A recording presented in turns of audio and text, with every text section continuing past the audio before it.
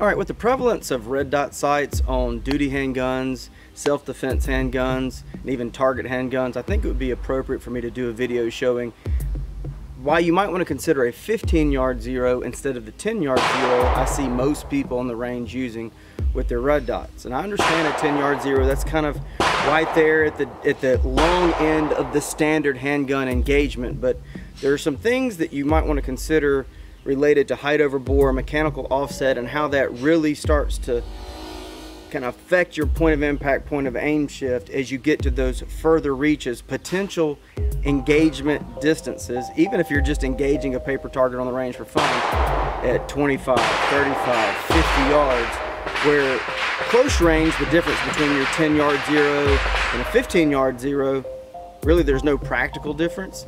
But at those longer distance that you might want to be able to deploy that handgun, it really does make a difference. So we're going to get a 10-yard zero here on the range, and we're going to shoot it at 5 yards, 15 yards, and then maybe even go out to 50 yards and really see what happens to that 10-yard zero. And they're going to reset and do it at 15 yards and see, you know, is the point I'm making that you might want the 15-yard zero a valid point? Let's make it happen.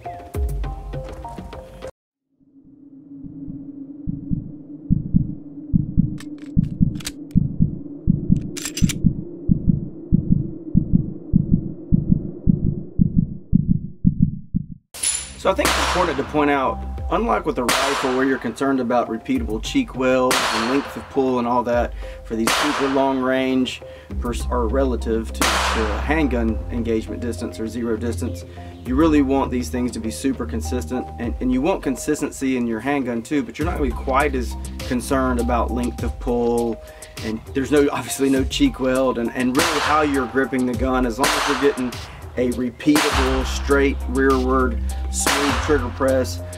Really, how you're gripping the gun and standing has little to nothing to do with the zero on a red dot. What we do want to do is ensure that we take as much of the human element out as is reasonable and possible, and ensure that that dot's centered in that window so that you eliminate whatever parallax you may be able to eliminate. So what I've got here is a hasty zero setup. I've got an upside down garbage can with a rifle bag on top of it so that I can bench rest the handgun, and this is at 10 yards from the target. We'll work on the zero for both of these weapons, make sure that we get them zeroed correctly and get a really tight group, especially resting at 10 yards. And then once we do that, then we'll start testing distances and see where those shots place, point of impact versus point of aim at that zero distance, and we'll shoot back at 15 yards and into 5, like I said earlier. It is important that wherever you choose to zero your red dot, that you know where it's going to hit, really probably 35 yards and in at, you know, 5 to 10 yard increments, especially closer range, getting to that 5 yard, you know, understanding. And unless you're point blank range where it should just be mechanical offset, you know, height over bore, you're going to find that anything a 15 yard in zero is probably going to place close to the point of impact, point of aim inside 15 yards.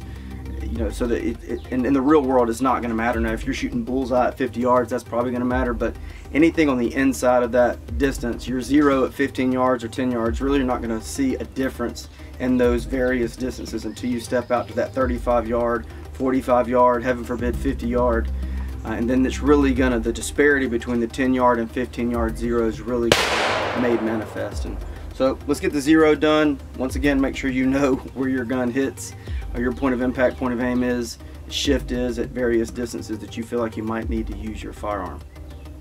Let's put some rounds in range.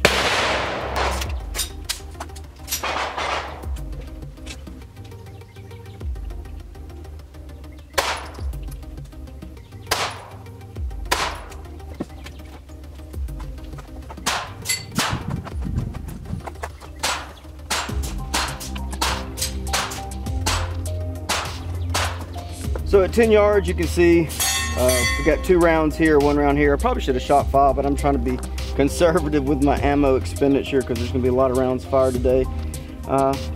Maybe I dropped that a little bit or it sank in there, but you know, this is really where our zero is. So we're a little high, a little to the right. So we'll dial that in. I'm not going to bore you to death watching that happen, but I'll dial that in right here to the center, and then we'll start testing it across distances.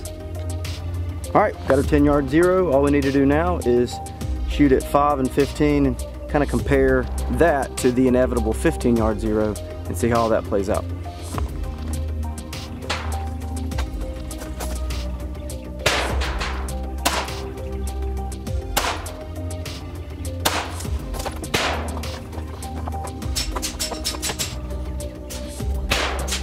All right, as you might imagine, if you understand a little bit about mechanical offset and height over bore and all these things, inside the distance of our zero, we're a little low. It's still on that upward arc to meet where point of impact and point of aim have been set at 10 yards. So at 5 yards, we're what, a ½ an inch low in the center of that group. As I said earlier, practically irrelevant. You know, this doesn't matter in the real world. If you imagine this on a target, a human target, a bad guy, whatever the case may be, that's not gonna matter.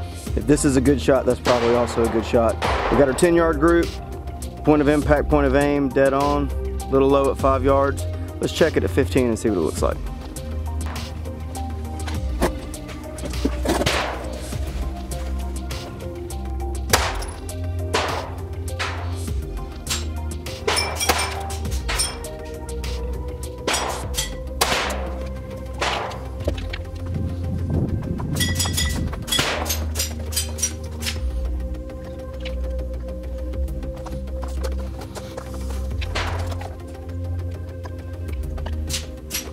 All right, once again, here we are seeing the zero at 15 yards. Ignore this little guy. I rushed this shot. I felt it happen as the gun was sitting into that bag. But here's the 2 rounds stacked. And just like we expected to be a little low on the inside of our zero distance, now that we're on the outside, we expect it to be a little high. And here we are at 15 yards. We're about 1.5 inches high. Still shooting a tight group. You know, and their center line is kind of proving itself out, which is good too. We know that our zero, as we go in and out, we really want to just see the group kind of move on this vertical plane, and we've tested that out. Now, think about, and I can shift this a little bit, think about, you know, from 5 yards, or from 10 yards, our zero, to 5 yards, we were a ½ inch low. From 10 yards to 15 yards, we're, you know, at least an inch, if not 1.25 inches, 1.5 inches high. So what happens at 25 yards or 35 yards? And as that angle of deviation gets greater, this is where that 10-yard zero is really going to start burning us. So what we'll do is we'll run this over there to the rifle range. Let's put it at a really far distance, maybe even 50 yards, and see where our 10-yard zero is at 50 yards.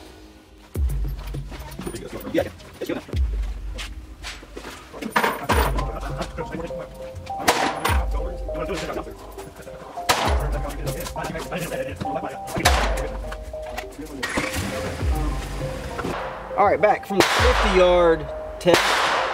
This is where I'm aiming. 1, 2, 3. I wish I had more time over there. It looked like the folks that are over there about to get in a good old-fashioned redneck fist fight, so I shot my 3 rounds and came back to this range. But I expected to be high, right? We expected to be higher, but now all of a sudden I see my shift to the left. Something that could be hidden at some of these closer distances. My zero tends to be, or seems to be, maybe potentially a little off. And I need to know that. I need to know that if I'm going to stick with this zero, this 10-yard zero, that at 50 yards, I really want to trust these two. I'm not sure what happened here. It shouldn't be level, so that's probably trigger pull or whatever. But I'm what? 1, 2, 3, 3 to 4 inches high, and 1, 2, 3, 3 to 4 inches left. So if I'm going to keep this zero, I need to know that. Or potentially, maybe I want to adjust a little bit to, you know, a few clicks right, where it'll make an impact at 50 yards, but I probably won't even notice at 10. Certainly won't notice it at 5. So let's reset the whole thing. I got a fresh target over here, and let's do it all over again. A 15-yard zero instead of a 10-yard zero, and see what these distances look like with that zero. I started getting overly picky up here because I know that I'm probably going to keep this zero, shoot up the target, move down here. Here's my 15-yard zero. We'll shoot at 5 and 10, and then down here in the bottom right at 50, compare it to the target.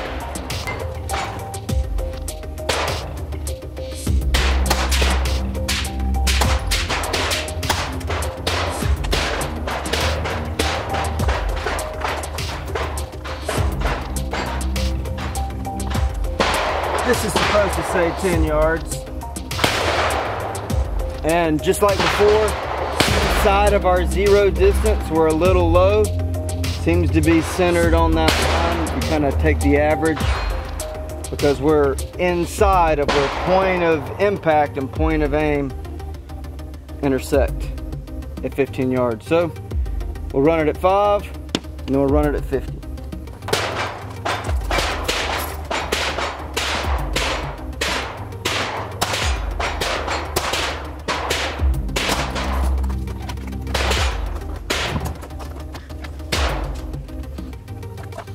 Alright, once again, we're further inside where point of impact, point of aim meet our zero. So there's 15 yard zero, now we're 5 yards.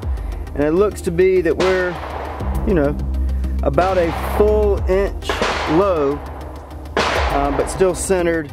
Once again, in the real world, this deviation from point of impact, point of aim is practically irrelevant. So there's no real world circumstance where this shift, even if it might be greater than the shift that we saw on our 10 yard zero. See, this is about half as much of a shift because we're, you know, closer to our point of impact, point of aim, close to our zero.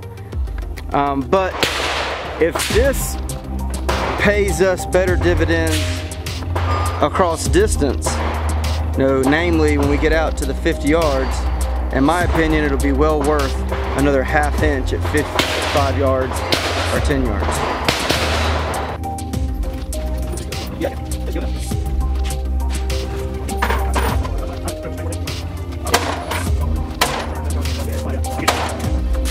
Alright, I'm back from the 50 yard range with a 15 yard zero. There's my group here at 50 yards. We can compare that to the group here with the 10 yard zero, and further away. And so if we look at these back to back, here's our 10 yard zero, point of impact, point of aim, that's where they meet. At 5 yards, we're about a ½ inch low.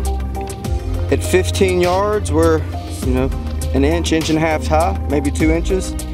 And at 50 yards, we're 1, 2, 3, 3.5 to 4 left, and 1, 2, 3, 3.5 to 4 high. And then with our 15 yard zero, point of impact, point of aim, dead on, we're an inch low at 5 yards. We're not quite an inch low, about a ½ inch low at 10 yards. And then at 50 yards, kind of got one flyer over here, but the bulk of the group is about 2 inches left and 1, 2, 3 inches to 4 inches low. So everything is tighter here, especially as we go out. So you could imagine, you know, coming into 35 yards, this would kind of suck into here, and at 35 yards, this would suck into here. So we'd still be off of this diamond where we'd be in the diamond here, I would assume, at 35 yards with the 15 yards. So you do what you want to do, but I highly suggest and recommend a 15 yard zero on a red dot and handgun. And don't just assume where you're going to be based on videos like this, but go out and test. Know for sure, just like with the rifle, know for sure where your point of impact, point of aim shift is going to be for your zero on your handgun and your hand. And obviously, make sure that if you're going to zero your firearm, any kind of firearm, that you're applying good techniques and fundamentals, you know, side picture, side alignment, which really is irrelevant with the red dot, but slow, steady squeeze on the trigger. Make sure that if you're using a dot, and that's what you're zeroing, that you're doing it with a consistent dot placement, you know, in the center of the window. That's a good thing, good habit to have, not just when you're zeroing, but all the time when you're shooting. The parallax isn't practically all that important when you're actually shooting in the real world, but once again, remember, when you're zeroing, you're trying to calibrate the machine, and you want to remove any human error if possible. So, all right, appreciate it. Hope this helped.